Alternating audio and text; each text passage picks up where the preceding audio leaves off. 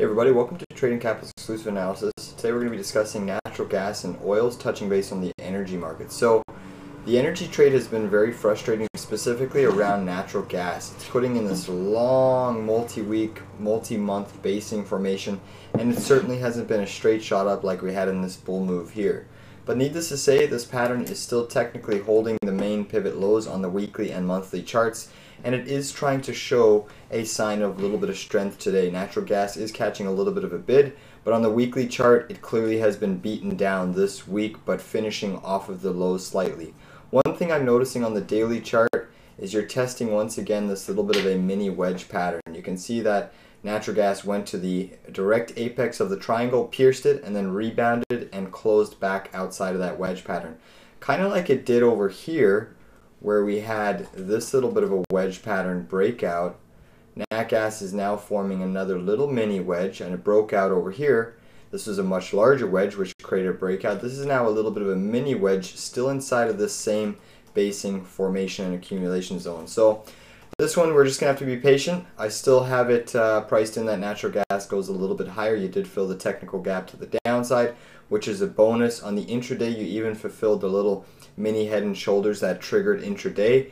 But needless to say, natural gas is still holding the weekly pattern, which if we remove these trend lines, you can see it is this little weekly reversal here and this bigger weekly reversal candle over there. So nothing is technically broken as we speak. It's still holding on a monthly. You still have the much larger breakout candle impulse move, bigger move up, full retrace, and now you're just putting in some meaningful basing formation. I still think we move higher, but again, it hasn't been easy. There's still a lot of liquidations occurring, and we'll just have to see whether or not natural gas catches a bid next week. Obviously, we did get some news regarding New York State banning natural gas stoves. I think that is just a little bit more of a headline news event, and it won't really affect the greater aspect of natural gas. So let's just keep it on the radar. Obviously, we're just still accumulating. Full disclosure, we did add to our UNG pretty much at the lows around 621 exactly. So we'll just have to wait and see if we get a little bit of a bid higher or lower at this point in time. If we jump onto oil, there's lots to discuss in the oil energy market. Oil was defended. Oil hit that beautiful double bottom. It actually broke past this green bar, this breakout bar over here, which was a negative on a daily close. And then when it gapped lower, you formed a beautiful buying opportunity off of that double bottom support, put in a nice daily reversal candle, and you got follow through today. So basically in 2 days, oil made a big move to the upside, over 11.47% on the daily chart. Now, not everything is rosy for oil. Yes, you're being defended at this double bottom, so you would favor it to have a little bit more upside, give it the benefit of the doubt. But if you look at it on a weekly close here, oil is still down on the week. Oil is down roughly 6.8% on the week. So yes, you have 2 daily positive moves, but on the larger term time frame, it is still a negative week. And what makes it negative about this price action, although you are defended for now, you're still closing below this gap up. This was the OPEC gap up where they announced the price cuts. And look, we're finally getting the first weekly close below that OPEC announcement.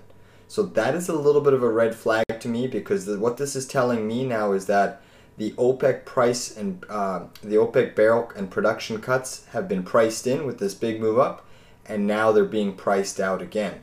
So is it potentially that the economy, the recession is going to slow globally? That's why energy is signaling more weakness? Perhaps.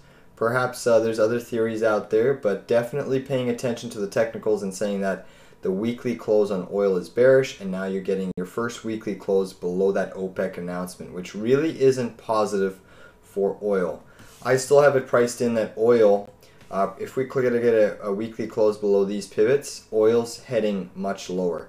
I have a first target around 57, and then there's a little bit of a lower target. We have to be aware that this M-top formation does suggest the probabilities that, not the most likely probability, certainly not my base case, but it does suggest that oil could move down to about 41.70.